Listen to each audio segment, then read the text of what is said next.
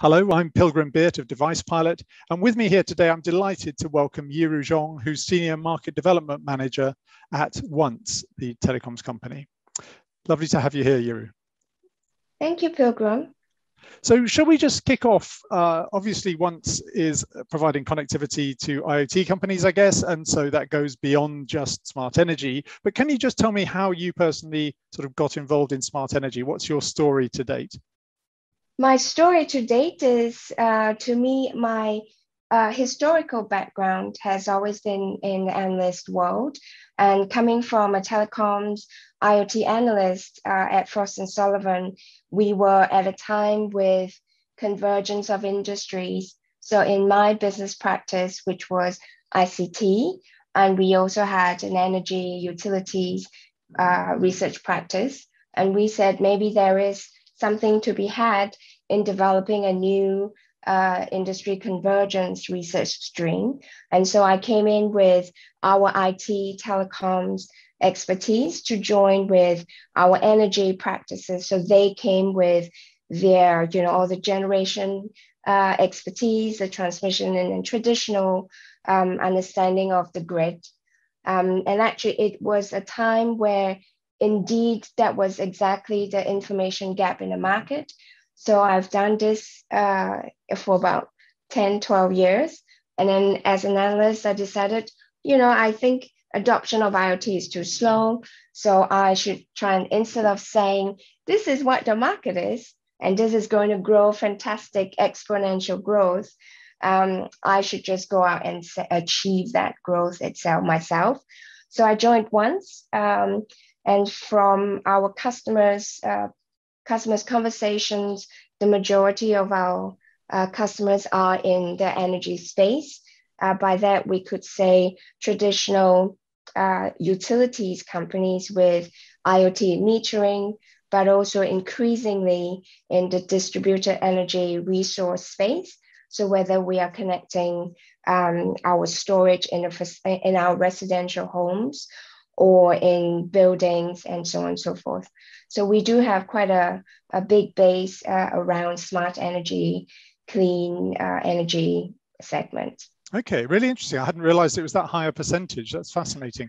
So Once first came to my attention a few years ago when I was at a trade show and I saw this banner outside your stand, which basically said, I think it was like 10 euros for life or something, SIM card sort of fee or something. And I thought, oh, that's a different model. I mean, obviously, historically, the way that these things have been charged is by the byte. You usually pay for the SIM and then you pay for the connectivity. I'm sure things have moved on a little bit since then. So could you just give us an update on what is Once's proposition to the market? Yep, sure. Once is an IoT connectivity provider, and we are very focused on just being the connectivity provider, specifically looking at cellular connectivity. We are, as you say, we have a catchy standard tariff, which was 10 euros for 10 years, on the basis that it is meant to include all the features that you need. So as you say, the SIM card is included, the data package that you might need in terms of transmitting the data from your devices, and also any of the hosting fees, roaming fees. I think the ethos of our organization is to make things very simple, very easy to understand. And so our background is really simplicity. We originally came in with a disruptive pricing model, but since the launch of Once at the end of 2017, and then at MWC 2018, the pricing model is picked up by our competitors. But really what we do is super focused on connectivity, making it easy for our business customers to either just buy and kind of just deploy, making it closer to reality about connectivity as a feature. So we are definitely always looking to make things simpler and not add any OPEX questions and so on. Okay, so you're saying your tariff is now, or the tariff that many customers are on, is a little bit more complex than just a fixed price for a fixed length of time. Or I mean, how do you differentiate your tariff from your competitors today? Our differentiation is the fact that everything you need to run an IoT is included. So we wouldn't have an extra, kind of hosting fee or a one-off activation fee. For example, our SIM comes pre-activated. So when you order it on an e-commerce platform, you get it shipped. It's automatically shipped out. And if you're in Europe, you get it within 3 to 5 working days, and then you can start plugging it in and start using our portal. So everything is included. And I think some of the IT and customer journey implications might sometimes be forgotten. So imagine if I, as an individual, and if I have to click multiple times, I would already think, oh, this is more than 3 clicks, I give up. And so we do put a lot of focus on smoothing out the journey that you will have, but also making it easy for our business customers to actually manage their estate. Because one of the things that I feel we, perhaps from an analyst background, we kind of think of things in a very clean way. We say that an enterprise will never have to deal with legacy systems. They have all the budget in the world and this is what they can do.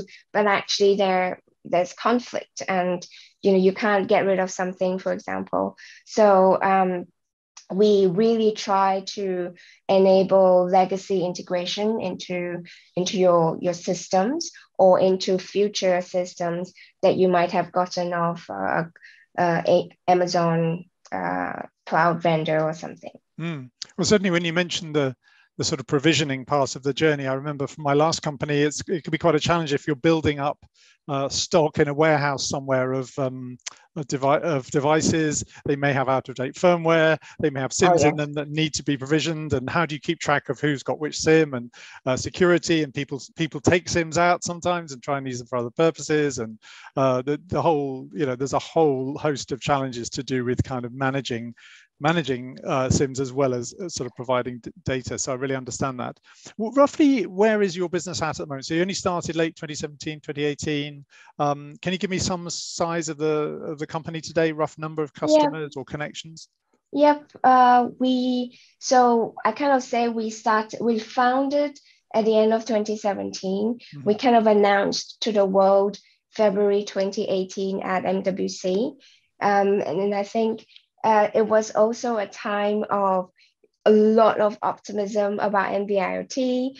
And so the expectations is that we're going to reach those millions of connections easily.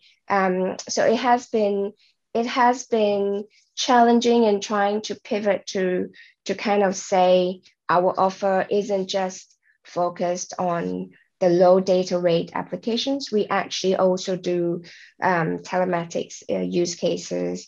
Asset tracking is one of the most common applications, but we also do telematics. So as of last year, we have 10 million managed connections, and we have 7,000 customers. So I think this is very interesting because I remember joining just a year ago, and we were at about 6 million connections. So I think that was quite good growth in terms of customers. One of the things that we started as any new startup is, are you going to be around? If you say this is 10 euros for 10 years, are you going to be around in year 3, year 4? And we are still here. We recently received funding from SoftBank, so we are quite good in terms of prospects as well. Excellent. Yeah, well, that's quite an achievement. And so you just told me that more than half your use cases, I think, are around smart energy. So can you can you give me just paint a bit more of a picture around that, about what types of customers you have and what types of applications, and even, what sort of data do they use, and that kind of stuff. Just paint a picture, if you would, of some of these use cases. Yep. I think when you think of smart energy, you kind of imagine them as our traditional utilities company. So our, National Grid as our TSO, or any of our energy groups, whether they run distributions and generation plants. So of course, as one of the key M2M IoT applications is metering. So we do have that as well. But what is more interesting for us is the wider adoption and awareness of distributed energy resources. So this could be the roof panels that you put on our own household roofs, but increasingly you also get buildings to start having panels on their roofs, but also with energy storage. I think in the UK, we are very much looking at the heat pumps market to kind of do connected heat pumps. And then also on another side, related to distributed energy resources, is also the electric vehicle space. I think that, to me, is these applications or these subsegments are really exciting, because you now have newcomers who are digital players. So yes, you have your EDFs, which is very traditional utilities, but then you have new guys coming in with their IT capabilities, digital digital journey expertise, to try and see what they can do. Our PV, the rooftop solar panels and so on, that is quite a hot segment, because we are looking at ways to connect and take the data off. So of course, if you are already in the house, you might say, oh, why don't I just use the Wi-Fi? And I think a lot of our customers are saying, yeah, we did try to see if we could use the Wi-Fi and get the customers to try and, figure it out. But chances are it really has a lot of burden on the support team. And so they decided to go and try out with cellular.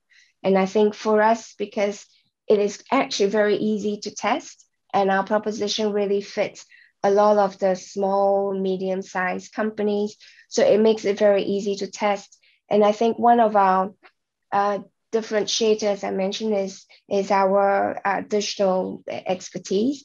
It is that when you do try it, you do see that it is really easy to integrate back into your own systems. Mm-hmm. So to me, that is really interesting. We still have to persuade customers to say, oh, maybe don't use Wi-Fi. But one of the things I personally do not like to do is to say, oh, you must only use cellular or LoRa, one be behind just one technology, because different users for different tools.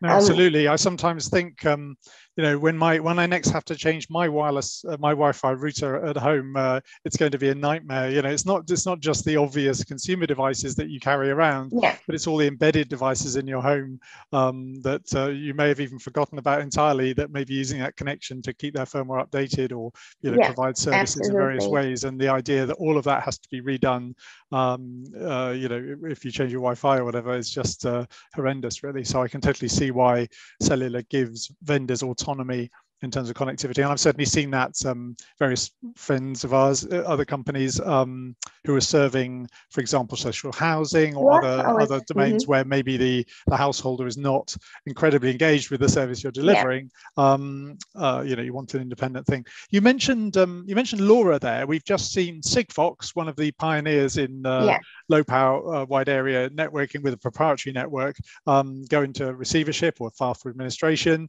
Unfortunately, it's often the case that a lot of pioneers end up with the arrows in their backs. But if we think more generally about perhaps LoRa rather than Sigfox specifically, that's obviously a potential alternative that a company might consider as a way of getting relatively low data rate, relatively cheap backhaul for their for their application.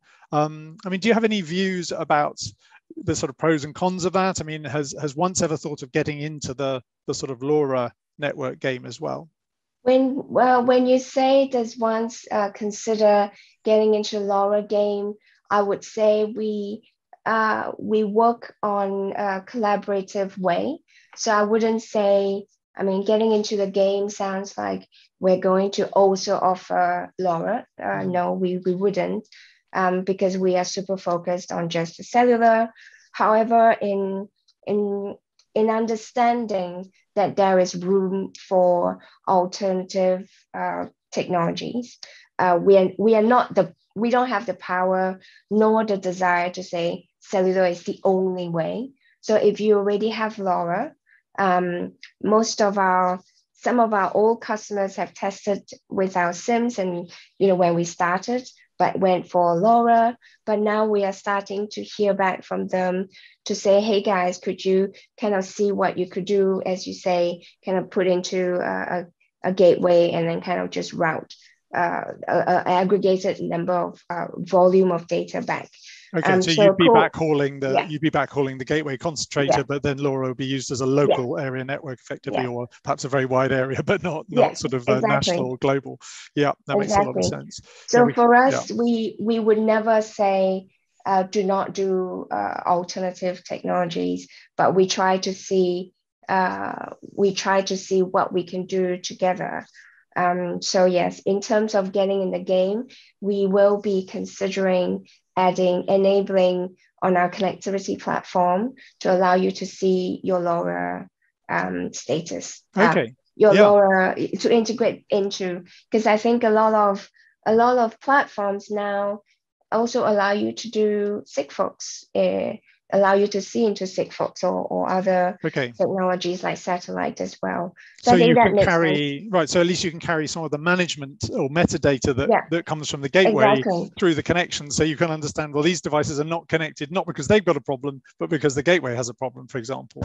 Yeah, exactly. And I think we see a lot of use cases like that at Device Pilot, where there are these kind of hierarchical connections essentially, and you have to understand the topology in order to understand what's going on. Yeah. And I think one of the things that maybe as an analyst, or kind of not really in the device side of things or deployment side of things, we do not really truly understand what you can see via the platform.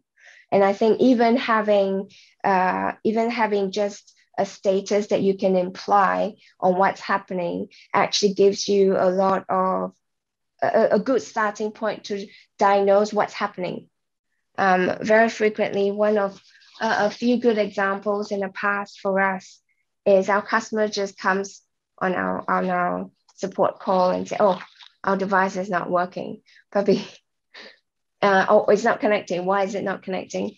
And I think with a bit more information that you can see on your platform, you can then kind of start taking things out to kind of eliminate what the possibilities are. And I think that will actually, I mean, even with enterprise, looking at deployments of 10, 100 or 1,000, I think it just becomes essential to be able to root out all the irrelevant events as well. Yeah, no, I think that chimes very well with the kind of mindset we have at Device Pilot of, you will have some performance gap in your service for some of your devices some of the time, and you need to be able to analyze where that's coming from and to be able to understand, well, this much is coming at the device side, maybe from hardware problems or software problems or whatever, but then a certain amount will come from the network layer as well for a whole variety of reasons, and then maybe some application layer things as well. So, the more you can get a feed from those different layers, the more you can diagnose problems quickly and either immediately turn to once and say you've got a network problem, or know that they don't have a network problem and actually it's a power outage or some other problem, and quickly diagnose the problem. It saves everyone's time and allows you to support the customer with a better service much more efficiently. Absolutely. So yeah, fascinating. And actually I was thinking when you were talking there how I think when people select technologies for communication, they often get quite focused on the specifics of the technology, sort of how many bits per second can we get, how much coverage is there, all that kind of stuff. but actually it's almost the whole operator thing, you know, the service provision, the sort of guarantee that you will make it work, as it were, is such a big part of the proposition, because there is so much, you know, these things are being deployed into the real world. Radio is complicated. There's so much that can go wrong, which can really damage the customer experience. And I think you know, that's a big part of what you're paying for, not just bytes or whatever. Absolutely. Great. So once it's been around for about 5 years now, something like that. Yes. Okay, and you're still growing very fast. So do you have any kind of lessons that you've learned on that 5-year journey, really? You know, ways that the world has changed, ways that people are asking you for different things, you know, sort of best practice use cases that you've kind of learned, that your customers have taught you, perhaps the hard way, about how you know, how to go about doing cellular, particularly maybe relatively low bandwidth sort of IoT cellular for smart energy, really well. Any kind of general lessons?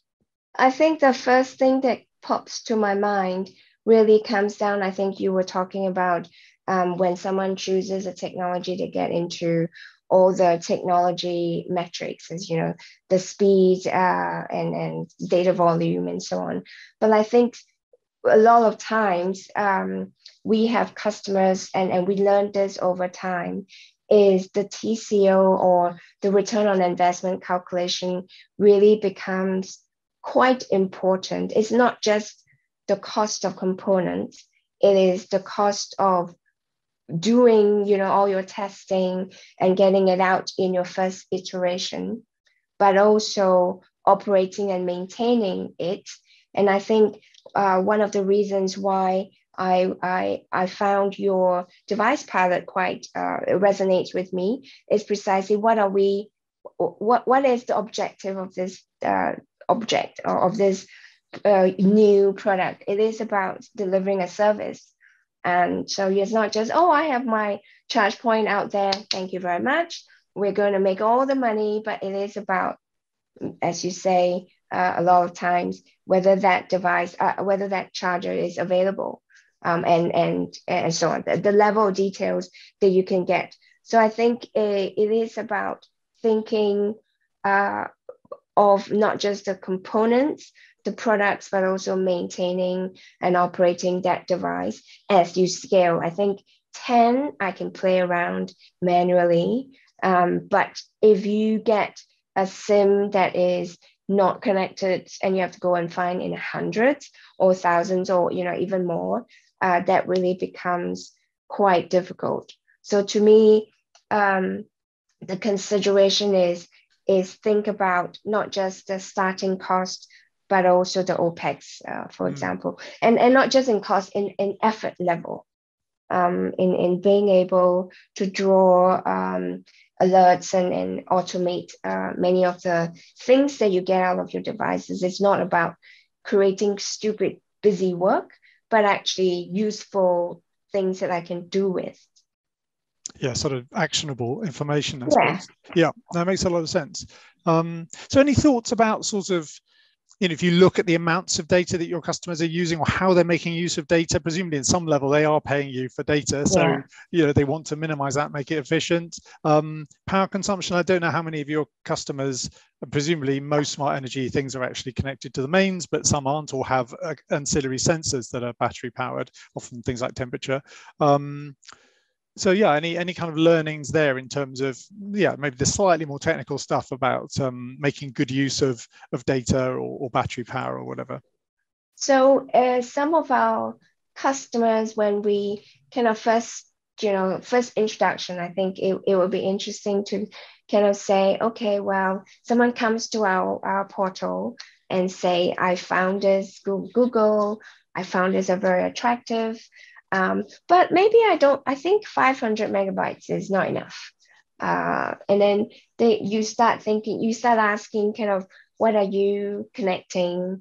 Why are you connecting something? And then you kind of realize people's expectations are a bit different. And most of the time they say, oh yeah, I actually don't know how much I would be expecting to transmit.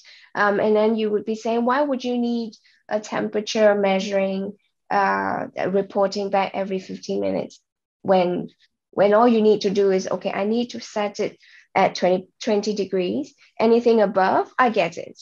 So I would imagine that if you start receiving some of these, this is just an easy example. But what I wanted to say is we do have customers who kind of imagine wildly different data volumes.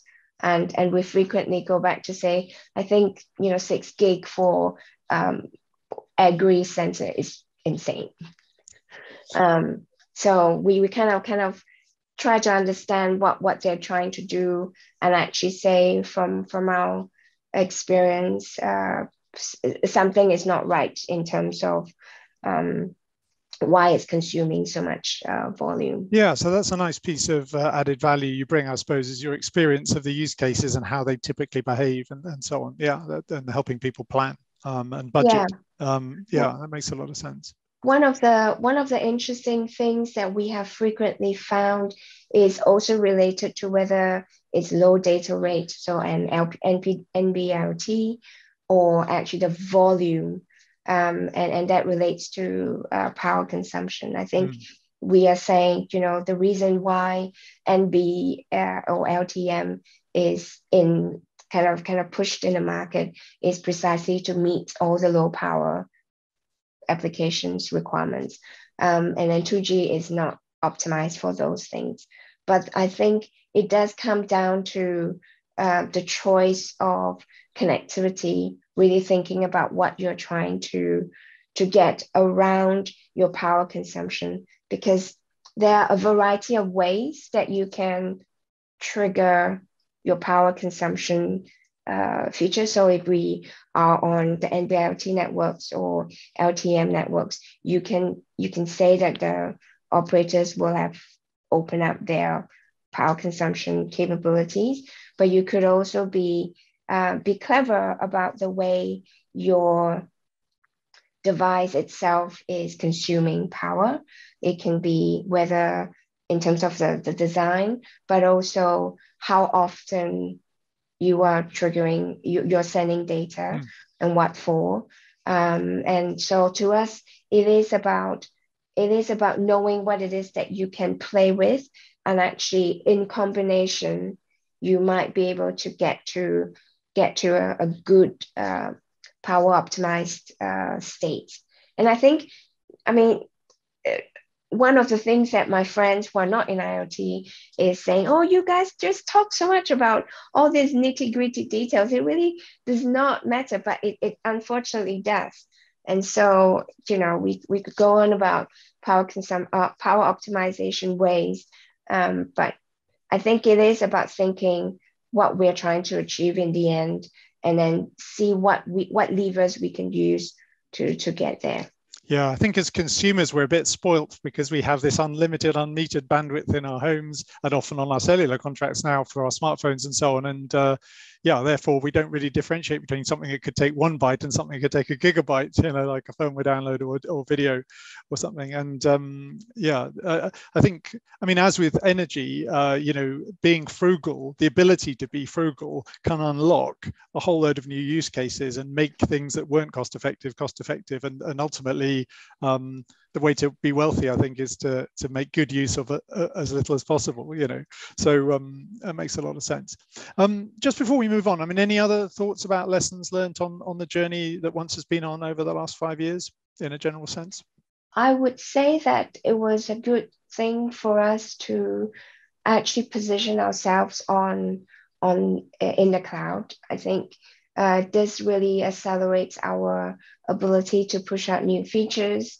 And when I say new features, it is about enabling the digital journey for our customers, making sure that we are able to use AWS infrastructure to support so the device authentication, for example, that was very a no-brainer to start first. For us, I think in order to, in terms of speed to market, in terms of agility, I think it was good for us to already be aligned with AWS for being in the cloud. I think when you consider an enterprise and they are consuming IoT, I think they still come from an IT background as opposed to someone in charge of phone lines and WLAN and so on. Yeah, so no, I think that is quite important. Yeah, definitely. It feels like there's a new generation of telecoms provider that was sort of born cloud native, and they have a totally different attitude to agility and making data available on APIs and so on. Yeah. Brilliant. Okay, well, finally, can I just end off by asking you about, just to get your crystal ball out and think a little bit about the future, not the very far future, but maybe just to sort of 2025 or so. So maybe the next, I suppose that's the next 3 years, inclusive. What's happening in your world that people should know about, and you're thinking ahead about what kind of technology shifts or market shifts or whatever might be important to think about? Because I think often people are deploying things that will have to live in the field for quite a long time, so it's quite important to think ahead. Absolutely. I think the top thing for us is the fact that 3G and 2G and 3G are about to be shut down. I think in Europe, 3G is the one that is most likely to be shut down first before 2G.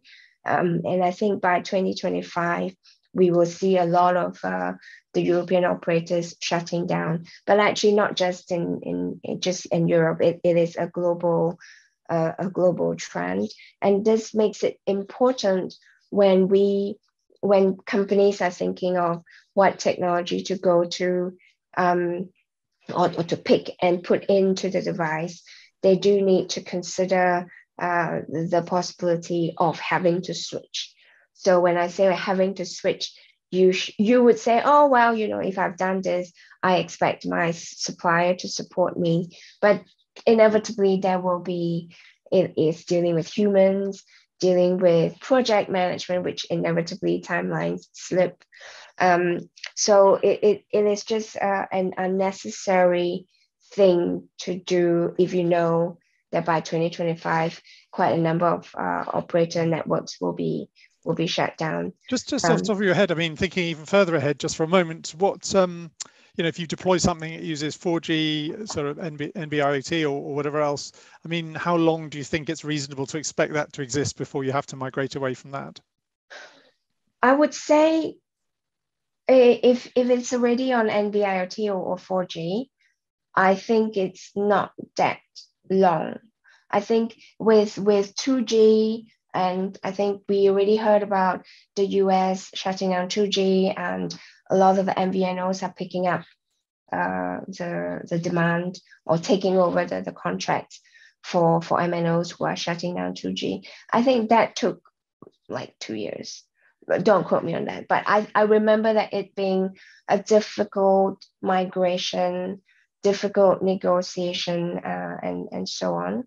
I think one of the delays that you don't really want is to physically having the risk is having to physically go out and swap out something. Yes, well, I was going to ask about that actually, whether, yes, the standards may change, but if you can upgrade your modem or your SIM, maybe you can survive it. So, but I think we all see in the consumer world, don't we, that our laptops and our phones and everything have to upgrade themselves all the time, not just to fix bugs and add features, but just to stay current in terms of the standards that they're talking to locally and on the cloud and so on. So, yes, sort of upgrading is not an option.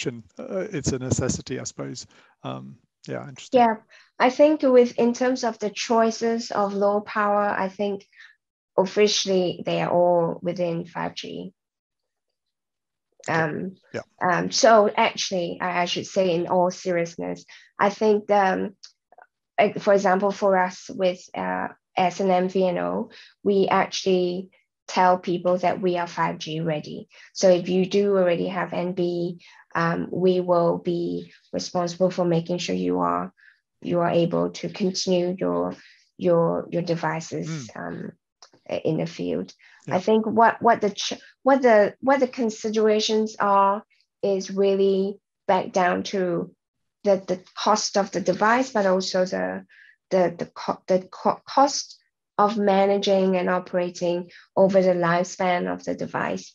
And I think actually, as we say, all the firmware updates, it can get, in terms of implementation, it can get where your firmware is too big and the downloads don't really go smoothly, and it just takes the device out, which is not really the case. Nothing lasts forever, does it? I mean, I think in the smart meter world, they sort of think 10 years is the ideal thing, don't they? I mean, the battery for the gas meter will only last 10 years. I guess no one will be using gas at all before too long.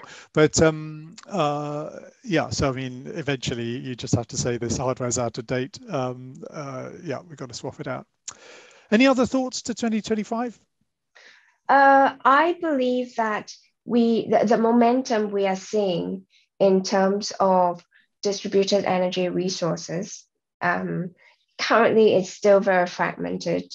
I would like to see kind of capabilities to manage not just your traditional sensors for physical doors, but also lighting and air conditioning, ventilation, but also including your PVs and your EVs and so on. I think from what I can see, everyone seems to say I can do everything, but I'm just not sure how easy it is. And then also having kind of a capability to normalize these data in order to count your carbon footprint or energy efficiency metrics, for example. I think when our customers are very much about instrumenting yet for now, but then I would like to see how these buildings are using the data, not just to manage and operate the buildings, but also to do the reporting towards the net zero initiative and so on and so forth. Yeah, it's fascinating, isn't it? How people often, all these early players often end up, they have to build everything themselves. They don't really interoperate with anyone else. There's no one to interoperate with in the early days. But then this sudden threshold happens in the market where suddenly people stop buying you if you can't be open, because they need you to work with other people in order to build your energy dashboard, or optimize your heating with whether your windows are open or whatever it is. Those transitions can happen quite quickly. Yeah, fascinating. Any other thoughts to 2025? I want to say that connectivity is going to be, I mean, it is already happening now, but I think more and more connectivity will be offered as a feature that is already as part of the product or the service. And I really think those who can specialize in making that a reality is the way. I think maybe from a telecoms analyst background, there is always a tendency that the world revolves around telecoms. That really isn't the case, except for telecom companies thinking that way. So I think that the connectivity as a feature will really continue to take off. We just have to see how that pans out. Well, that's a Lots great of people note. will come to try. Yeah, I think that's a great note to end on. I think, yeah, trying to be more customer centric and less thinking about monetizing the pipe or whatever. Yeah, absolutely. Lovely. Well, Yiru, this has been a half-hour sort of treatise in what's going on in telecoms, in smart energy. I really appreciate you taking the time to share your thoughts with us. It's been lovely to talk to you. Thank you for inviting me. A great pleasure.